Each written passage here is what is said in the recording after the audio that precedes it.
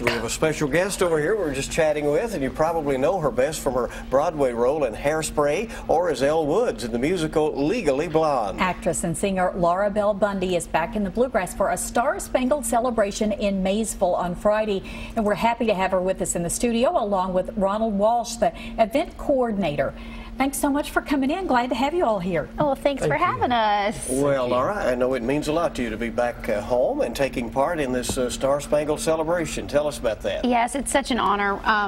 Ron asked me to be involved. My grandparents, my grandmother is from Maysville, and my grandfather got his start in Maysville, Kentucky on the radio, and eventually came to Lexington and was one of the first on-air news anchormen in Lexington. And he passed away in April, so they're honoring him, and they've asked me to do a concert, and so I'm thrilled to be able to do that. Well, it's wonderful that you come back, that you don't forget your roots like that.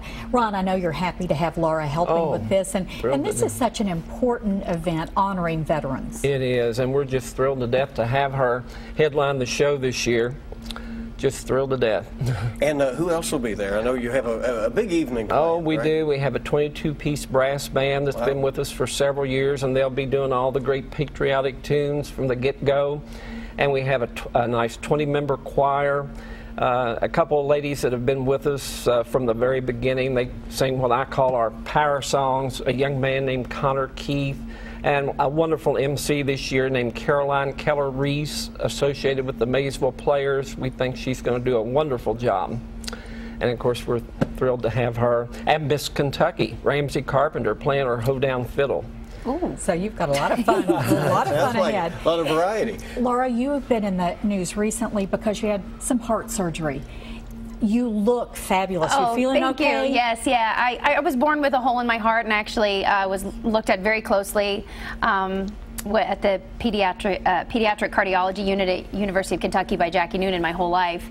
And about a couple of years ago, it was decided that it was about time for me to take care of the issue. And amazing modern technology, they were able to do the surgery laparoscopically through my groins and not have to cut on me. And so I had all these catheters up there putting devices in my heart, and here I am 2 weeks later. Well, another reason to celebrate. Yeah. Looking great, so it's fine. Absolutely. And you've accomplished so much in your young life. I know, maybe just get a recharge now. You're ready to go again, right? Right. Well, the doctor said, well, now you know, so your body, your heart hasn't been able to supply oxygen to your body as well as it's going to be able to do after this procedure. So you might have a little more energy. And my boyfriend was like, oh God, no, no way.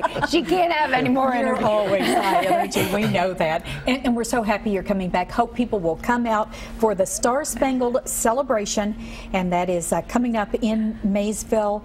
And the it's on Friday date again, night. Friday night. Yeah. There you go. Good to see you. Thank you very much. Good luck with it.